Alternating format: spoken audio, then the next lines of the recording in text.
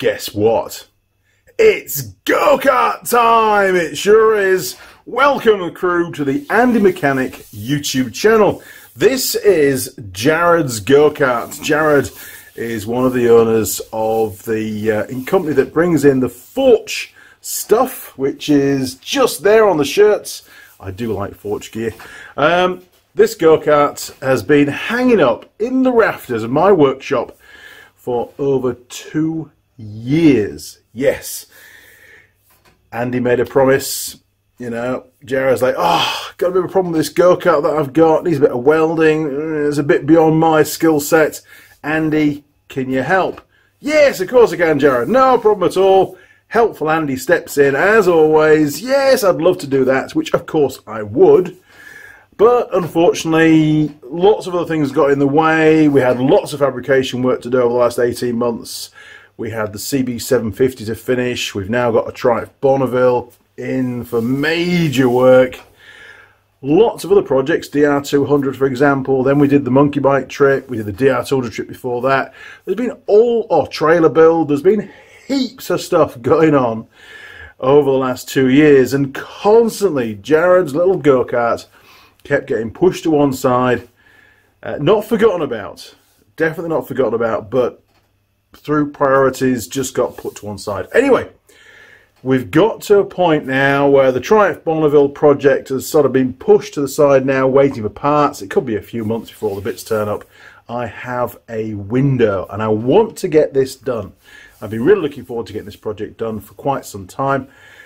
And finally, I can do something that I want to do. A go-kart. Yes. Now, this go-kart is, what is it? A Manco Dingo Go-kart. Now, it normally would have an engine. The whole thing's been stripped down. There's parts of this go-kart all over the place. There's a steering wheel somewhere over there. There's a couple of trays of bits kicking around the workshop. The rest of the roll cage framey stuff is all in the old Nissan Patrol that we have. The wheels are in one of the sheds down the garden. It's basically, as most stuff does, dispersed across the property into various buildings and vehicles and stuff, because, you know, there's not a lot of room in the workshop. So if it's not in use, it usually gets kicked out. However, the frame I deliberately kept hung up from the ceiling to keep reminding me it needed to be done. And it's not there anymore because it's here on the winch hanging from the ceiling, just to make it a bit more interesting for you guys.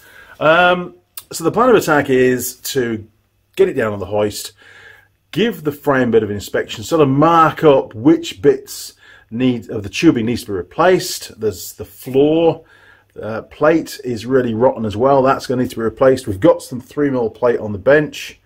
We've got some 6mm plates in stock as well. I did buy a load of tubing for this particular project when it first came in, because my intentions were to crack on straight away with it. Most of that tubing has now been used for other stuff. Yes, sadly, we don't have a lot of tubing left.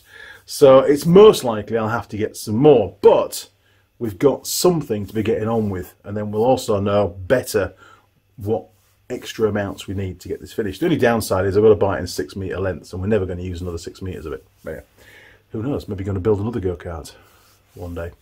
Probably use stronger tube, to be fair, if I build one. It'll have a much bigger engine. So there it is. Best crack on, otherwise you're going to flick to another channel. Here we go. Oh, roll the intro. I always forget that bit. Used.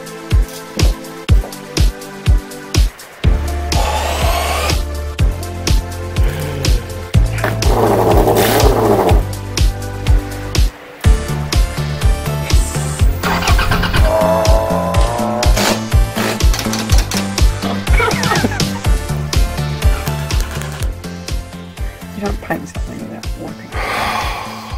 Honestly.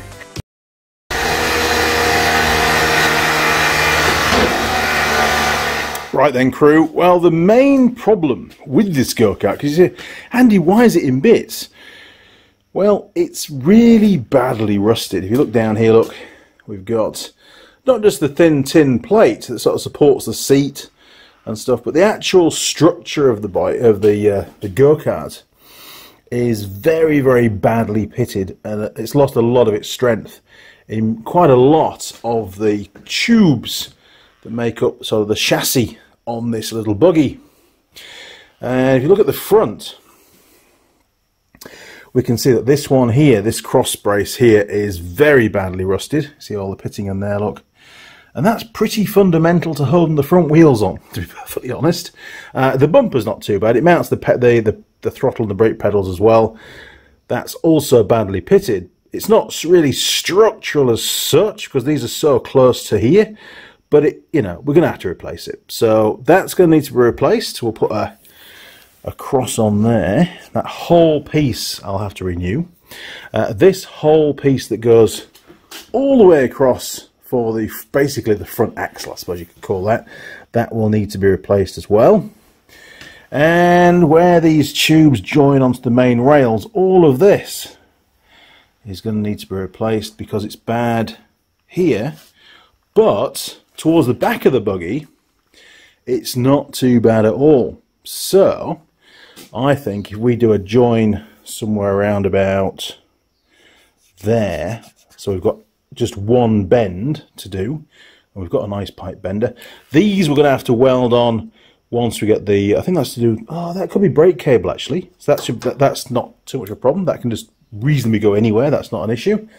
The roll cage, from memory, it fastens here for sure, but I've no idea where else it fastens. I don't know. I'll have to look at some pictures, which we'll do next. But there's also some pretty significant wear in the steering. Let me just set you up. It's not often we do freehand camera stuff, but just bear with me. If I bring that down there, and we just watch the play on the steering bit, look at that. That's also very bad. So we will be fixing that somehow, making it a lot better than what it currently is, because that's not acceptable in my book. It's not Andy's standard. And the other side will be exactly the same. Now, because there's so much that needs to be replaced, we're going to have to put the frame on a jig. Yes.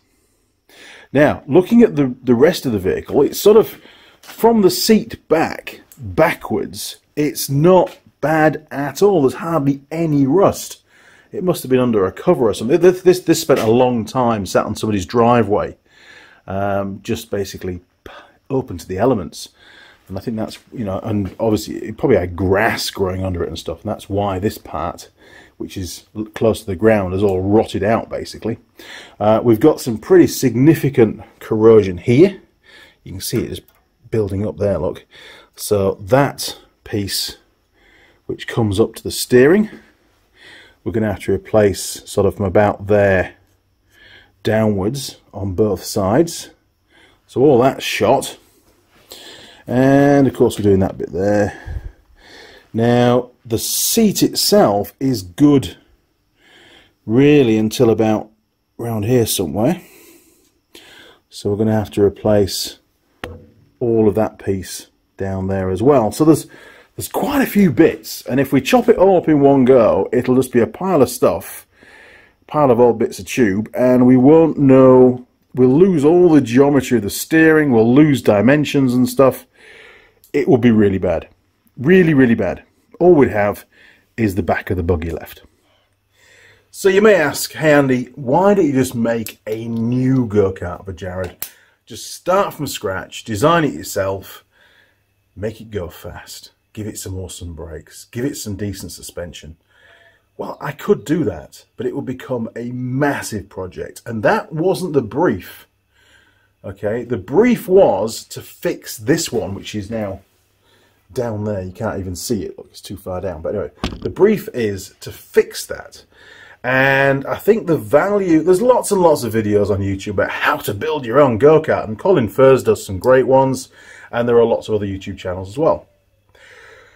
The value here, before we get to the fun stuff of fitting engines and things, is knowing how to replace those corroded tubes on the chassis of the buggy without losing any of the steering geometry and dimensions. And the only way you can do that is to mount the frame to basically another frame, what we call a jig. And we can weld it into place at certain strategic points, put little outriggers on and stuff to support things, maybe little cradles to go on, like semicircular bits of pipe, so we know where the chassis rails run, so we can get everything aligned again once we've cut it out of the chassis. And it's knowing how to do that. And I haven't done lots of it, but I understand the theory behind it, and I've done it a few times. It's knowing to do that, and to build that jig before you start cutting on the chassis, which makes all the difference. It can save the buggy. If we start cutting that up now, it'll just be a pile of old bits of tube, and it will be scrap. You know, sure, we can put new bits of tube in and things, but the chances are it'll be a longer buggy, or a shorter buggy, or it'll be wider. The steering will be all to pot. We get the caster and the camber all wrong. You know, it would be a bad job. And it's not what I do. I try to do the best job that I can. Sometimes they're not 100%, but we do the very best we can given the kit that we've got in this workshop. So before we crack on and start to work out how big a jig it's going to be and what we're going to use, we've got some pretty big box section kicking around, although it has got galv on it, but we can make something work. Let's have a look on the Manco Dingo website, so you get an idea what this buggy should look like when it's all finished, eventually. The Manco Dingo buggy. Now, I don't know whether this was a 285 or a 286 model. I have no idea. I did find you a couple of other photos. There's one. And we can see the engine at the back. Now, again, I don't know if this is the original engine or not, but it has basically what we call a CVT drive. Oh, it's playing a video. A CVT drive from the engine as the sort of primary drive, and then it goes to a chain onto. Oh, this is brilliant, onto the rear axle. So its chain drive is the final drive, and then you've got the primary drive, which is some kind of CVT drive. So when you come off the throttle, the vehicle can stop, but the engine's still running. As regards a power plant that we're going to use, I don't know yet. That hasn't yet been finalised. Jared would like to put in a like-for-like engine. Personally, I'm tempted to go for something a little bit different, to make it a bit different. I'd like to put a DR200 engine in there, actually. That'd be pretty cool. I've got a spare one kicking around. So maybe we'll do that. We just don't know yet. I've got another picture here for you. Probably a bit better quality. Probably the same buggy, actually, just from a different angle. And we've still got the original wheels. We've got the gold wheels and stuff. And all of this extra roll cage, well, that's all nice. That's all currently, you know, in the Nissan Patrol for storage. I don't think I've got the headrest. I don't think ours had a headrest. I say ours, I mean Jared's, it's not mine. But that should be the end result. They don't make these anymore, and that's because there was an accident. I think probably in the US, somebody got injured, and of course the government stepped in and said, you shall never make another go-kart. So unfortunately, they're a thing of the past, which is a real shame. And even more important, why we should save the one that we've got. Because kids love to play in these things. I used to have a go-kart when I was a kid, and it was awesome. Now, believe it or not, we can actually get parts for these go-karts. This is the GoKartSupply.com website. In thrust we trust. Very good. And this is the buggy again. You can see a picture there, look. And it tells you all about the various models. There was a 5 horsepower to a 6.5 horsepower Manco Dingo Go-karts. Yeah, so there's all sorts of stuff on there. And we can get the bits. They do still supply many of the parts, which is really good news.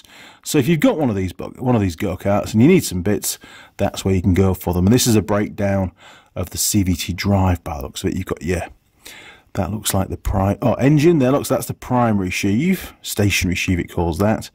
And then you've got your secondary sheave there, look, and that will then convert it, there we are, to the chain drive, and that will go down to the rear axle. So pretty simple stuff, to be fair, but we can get the parts if we need to. They don't look too expensive, fortunately. Yeah. So, oh, there you go, look, nice, that's a nice picture. Very cool little buggies, aren't they? And that's got plastic wheels, whereas the one we've got steel wheels. So yeah, there's obviously a few different variations. But there you go. That is the website, gokartsupply.com. There may be other ones out there, but that I think will be very, very useful for the project. So I'm going to crack on and come up with a plan for this particular jig to support the chassis as we cut bits and pieces out. Now on this particular frame, the rear of it does step up by 15-20 centimeters, so there's going to need to be some risers and bits and pieces on there. But I need to put limits on there to show the maximum length, the width, and so on. Most of that I can do with these little cradles, because then the new pipe will just sit in the cradle on the jig, and then you just weld it into place. It's a really simple way of doing it. So I'm not going to bore you with the whole process of making the jig. I'm going to crack on, and I'll just grab the camera and just do little pieces to camera and show you how far I've got as we move through the project. This will certainly be a series of videos with the end result, the buggy being completely finished with the engine and everything, and we'll take it for a quick spin. Probably not around the garden, it's a bit small. We'll take it somewhere where there's a nice bit of open land, and we'll cause some havoc. And, you know, obviously we'll film it with the GoPro and other cameras, and hopefully we won't crash. But anyway, that's a long way down the line. This project could go on for quite a few months, hopefully not a year. Okay, well, while I crack on, here's a message from Tool Girl Holly, and I'll see you shortly. Holly, over to you. Now then, crew, Tool Girl Holly here. Don't miss the next live stream, 8:30 AM Sunday.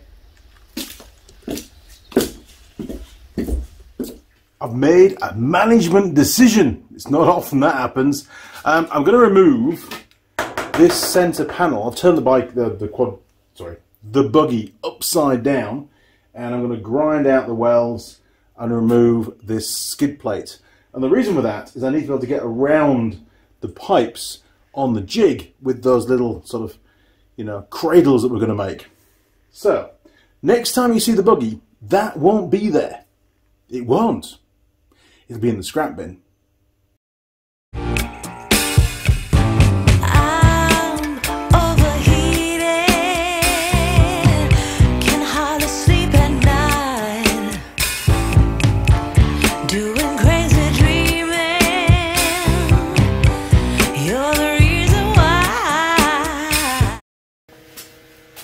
Woohoo!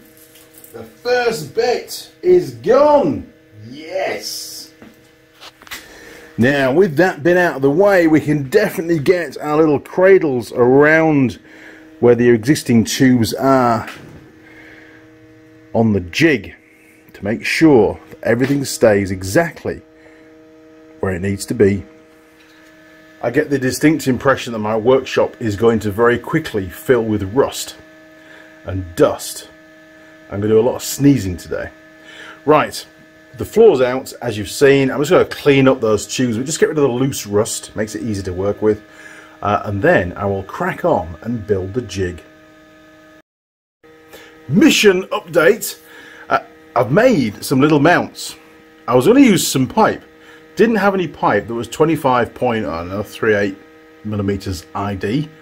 So I just found a hole saw that was the right size, near as damn it, and some lightweight box sections. So we made lots of these.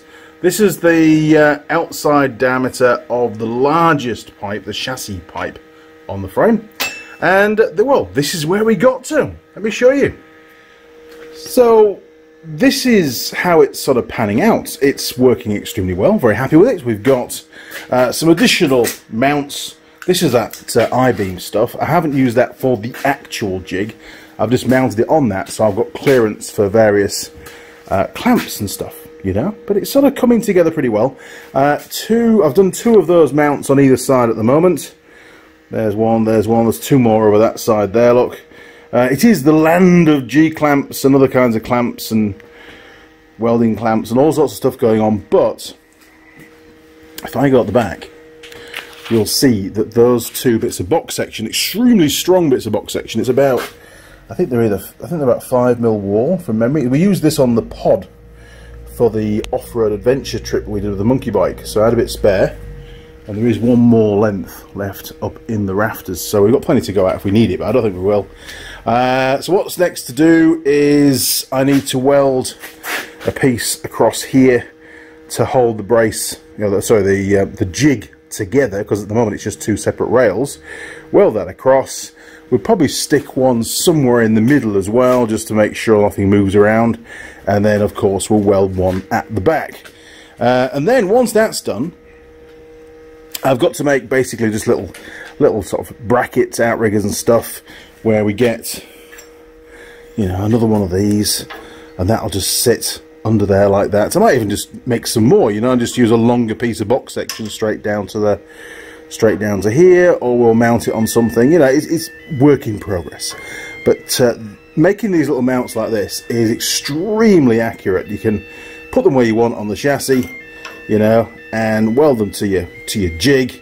And it doesn't have to be super accurate. The only bit that has to be accurate is where this fits on the frame. That's the key to a jig. You know, it doesn't matter if this box section's 2mm further that way or 2mm too far this way. It makes no difference as long as this part is directly in contact with the frame and it's held in place. And to do that, I just used, as you can see, a clamp before I welded it, so it's nice and tight under there and exactly the right place. So then what we can do is we can cut that piece out, you see, and then make a new piece, and it'll sit on these little trusses, if you want to call them that, you know, little mounts in exactly the right place, and it'll get welded back in. Now, at some point, and probably reasonably early on, I have to replace this. Now this is a business critical part, to be fair. So what we're going to do is I'll weld a piece onto here and down onto the jig itself to basically hold that in exactly the right position whilst we're replacing that bit of tube. And then once it's all welded up, then I can just take that temporary stay off, and it may involve a number of stays. I don't know how good it may do another stay, you know, off the front as well, because obviously you get heat distortion and stuff, and it is quite a distance away from the jig, so we need to minimize that as well. We could even, if we wanted to, weld a piece of box section between the two across the top, you know, and then that way it links the two together and maintains that angle. But I think you're getting a pretty good idea of how this is going to work. Okay, it sounds to me like Mrs. Mechanic is just about to do lunch. It's already about quarter past two in the afternoon, I think. So I've only realistically got about another 3, maybe 4 hours to work on this today. I don't know how far we're going to get. I mean, if I can get the jig pretty much finished today, which I should be able to, I'd take that as a win, in all honesty. And then next time round, when I'm back in the workshop next weekend, I can set straight to cutting out the tubes, making up new tube, and welding it in. And I've had a rake around, and I don't think I've actually got any tube left of the correct size for the frame, the largest size tube. I think we've used it all for something. Bugger. So I will have to source some of that next week. Probably involve taking a hacksaw with me. I'll take the grinder up, because I can't get 6 meters of tube in the truck. No, and I'm not taking the trailer. It's far too big a trailer for one piece of tube, isn't it? Anyway, so we'll chop it up into lengths, bring it down in the truck, and then we'll use what we've got. But it's you know, that'll happen when it happens. Yeah, it's coming together very, very well. Very happy so far. So let me crack on. I'll do a bit more, and I'll see you shortly.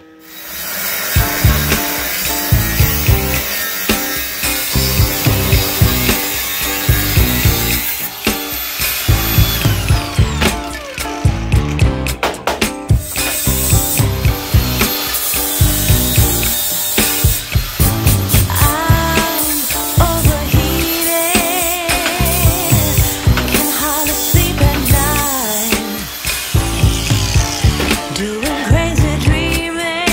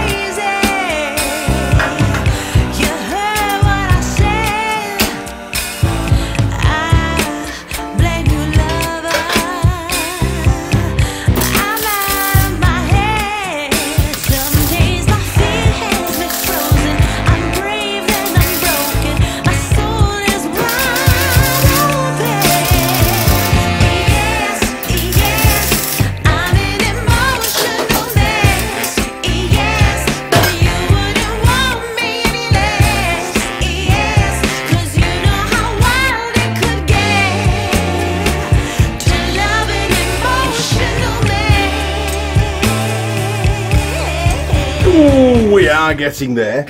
Now, that's the actual main, you know, the actual jig itself welded up. All the joints fully welded, and it's still flat, which is a good thing. I decided to weld it up now before we put any more of these points on to the jig, because if it was to distort, it would then move the position of these guides, so to speak, you know, little channels. So if we weld it up first, then now when we fit these, they're going to stay in exactly the same position. That was a pretty good idea, really. So we've got 4 at the front. I need 4 more at the back for that top piece, and well, we'll just go from there. We'll see how much we can get done today. It's about 4:30 now, I'm guessing, so better crack on.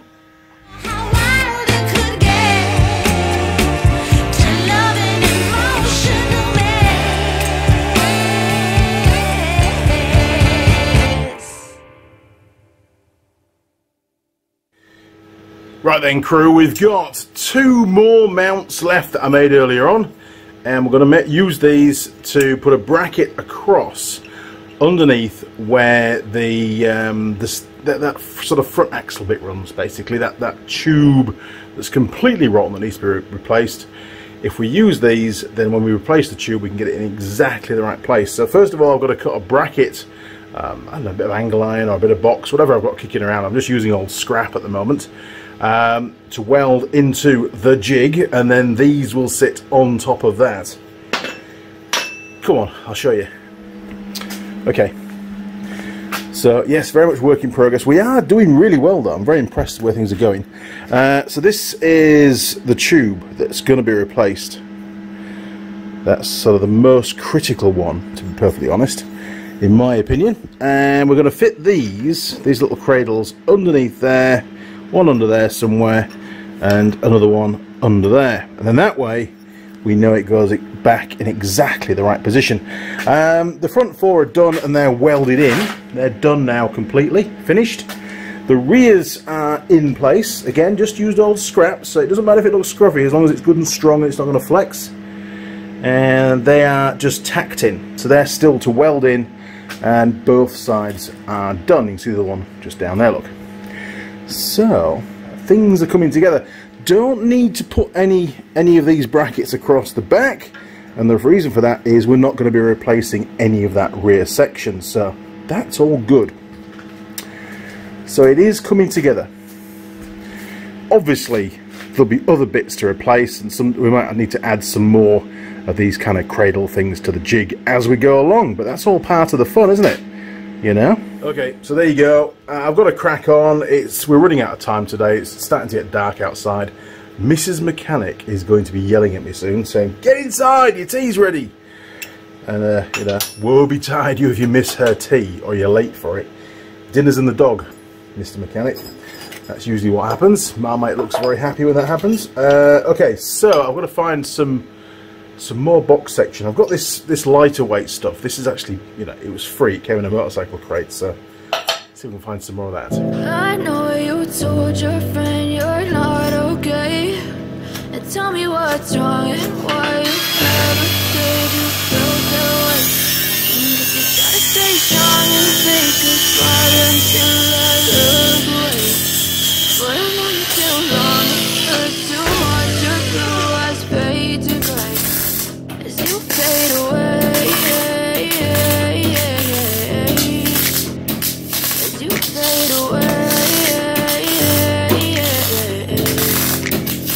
Yeah, I'm about to fade away, cause every time I wake up I feel like it's Monday. Something's going wrong with all the chemicals up in my brain. All of a sudden I don't look at anything the same way. Got a buildup of my thoughts sitting in an ashtray. I'm sorry that I'm so inconvenient, okay. Just let me be me and I'll stay out of your way. I can see the way you look at me, I'm such a disgrace. I never really asked to be brought into this place. You wanna love me? Well then baby I have a taste. All the highs and the lows, no you'll never be the same. I don't really wanna hurt you but I can't control the pain. If you're sticking by my side, maybe we could be okay. Okay, maybe you could be the change I need today. I promise that I've never felt this way. I really hope that you will choose to stay. through all the pain. I know you told your friend you're not okay.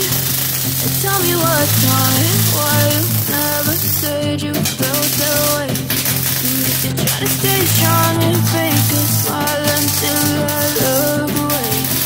But I've known you too long, it hurts to watch your blue eyes fade to gray as you fade away.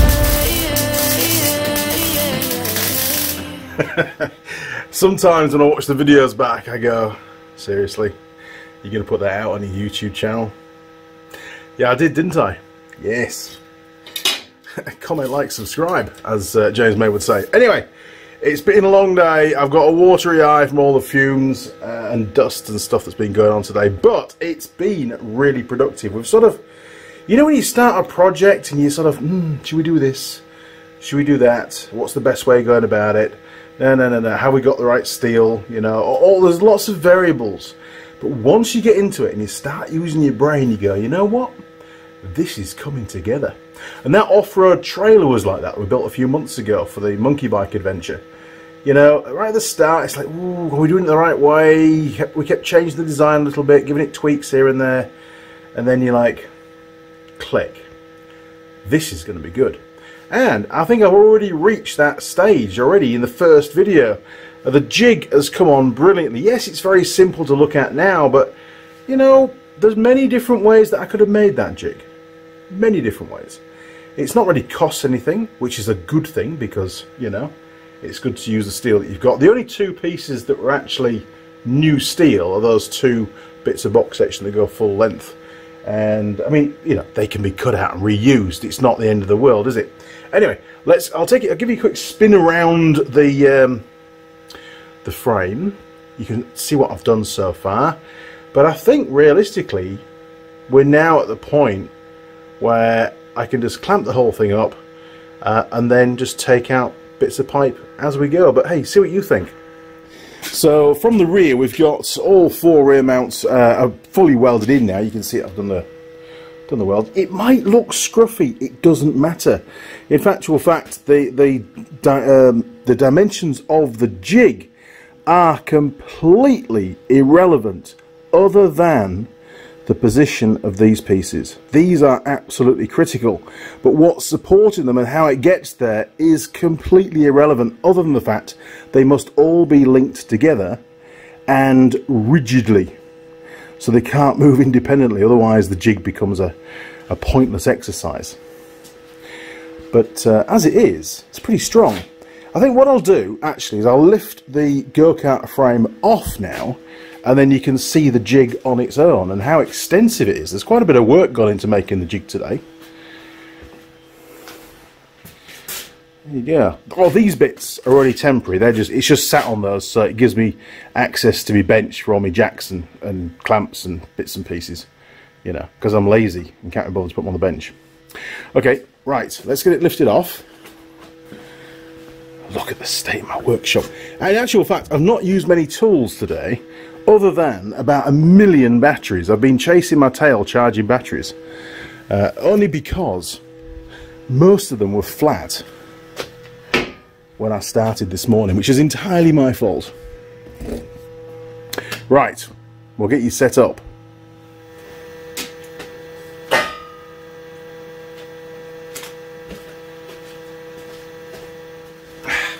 Come on then. I know you're keen to have a look. Oh, you're on the big tripod. That's not easy. Right. So that's the jig. Not these bits, it's just sat on those. So maybe look from the back. You know, it's not bad for an afternoon's work, is it really? Because we had a live stream this morning and I was a bit lethargic getting going. And then we had lunch. I've not had afternoon tea yet though, I think. Not sure. Can't really remember, maybe I have. So there are basically 10 mounts, or positioning mounts, these cradles that we made between the frame, the go-kart frame, and the jig at this point in time. There will be more, I'm sure, but it's an excellent start. Okay, I'm not sure if I'm going to end this video here or just do more on the next video. You lot don't like long videos, do you? You like short videos. Okay, this is the end. Building the jig. There you go, that'll be the first one. So, episode 1, building the jig so that we can then repair the frame accurately, keeping the dimensions and steering geometry and stuff. Okay crew, if you enjoyed this video, why not click on the subscribe button? You can ring the bell. YouTube will send you a notification as and when I upload any new videos. I would say the next one in this series should go out in the next few weeks. What we are now, it's early August, so maybe by the end of August the second one will go out. I don't know, it might be sooner than that. I've got all next week to film, and all I'm doing next week is go-kart. So it could be sooner rather than later, to be fair. Now you can find me on Facebook, Instagram and Twitter. You can email me directly, andymechanic@live.co.uk. And if you want to support the channel, you can do that through Patreon or PayPal. Now Patreon, there's a link on the closing screen. There's a little link on there. For PayPal, just go to any PayPal link that gets you to the PayPal page, and you can send your money through to andymechanic@live.co.uk. That's the email that you quote when you want to send the cash. $1, couple of bucks, $5, whatever you can afford, most appreciated. It really is. It goes towards doing projects like this, and of course all the previous projects. And did you know that there's over 800 videos on my channel now? 800! I couldn't believe it. I thought it was about 600. But YouTube tell me, Andy, you've got over 800 videos. Wow. That's amazing, Mr. YouTube. Thank you very much. Obviously, I've put a lot of effort in. Anyway, I enjoy it. I really, really do. It sort of documents what I do. The last 8 years. I'm a lot older now. I look twice as much older than I should do. But that's probably my day job, to be perfectly honest. Anyway, thanks for watching. Really appreciate it. Don't forget to like, comment and subscribe. And you can also share the video on your social media platform, Facebook, whatever you're on, Instagram, I don't know. Do a share for us. Get the word out there. Let's try and get the channel over that magic 100,000 subscribers. And as of today, I think we're around about 83, just over 83,000 subs. No, 87,000 subs. That's right, just over 87,000 subs. Only 13,000 to go. Come on, people, give me a hand. Alright, crew, see you next time. Cheers, over and out.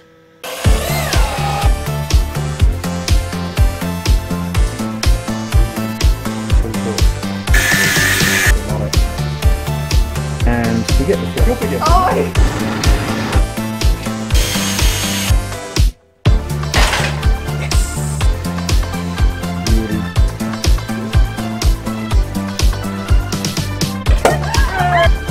Ha ha ha!